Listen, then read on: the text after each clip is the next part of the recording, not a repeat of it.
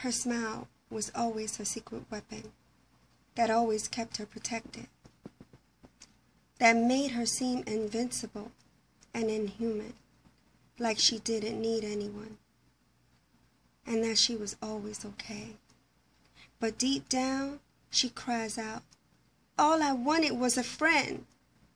She would smile to avoid letting others in, acting as if everything was okay. Because when she told the truth, it pushed others away. So she smiled. "Everything is okay," is what she would always say. No one really cared until they found her dead. They still see her smile, but now it's just a memory. Too late to say, "We really loved you, Kimmy." Wait. Before you go and think I'm about to kill myself, I write poems that are in my heart, and they're meant to share with the world because I'm a messenger.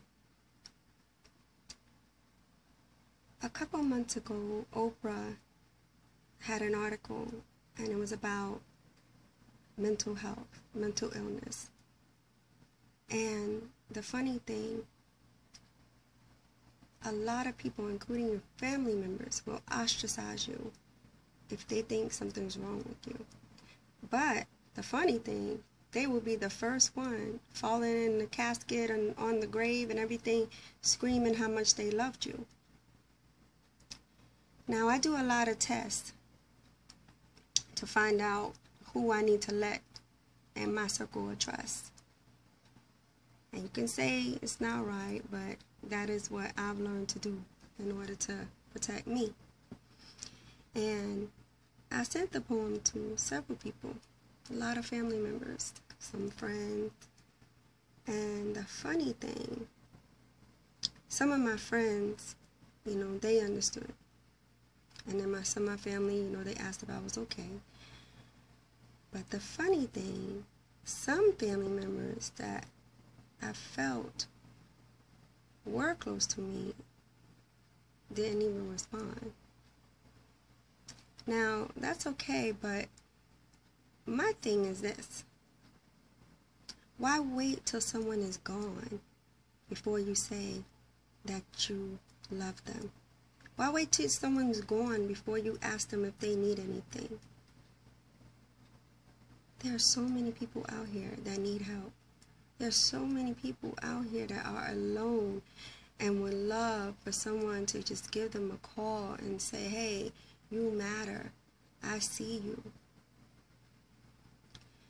The funny thing, I learned this a long time ago, that there's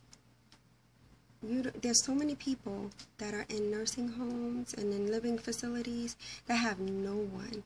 They have no one to visit them, no one that cares. So if you don't have family members that care, get new family members. You can go to these facilities, and if you don't have a mom or a dad that cares about you, or if you just, you just need someone to love back, like, go to these facilities. They would love to have an adopted daughter or son. They would love to have a brother or sister. Or there's so many places you can volunteer and be a big brother or big sister. I volunteer with the Guardian Ad Litem. I have 2 little girls I take care of, and they're like my granddaughters that I never had. But if you don't have to, just because people are blood or family members, you don't have to accept them. No one deserves to be treated bad. So if the relationship is bad, like it takes so much work to be in this relationship with these people, you know what? Love them from a distance.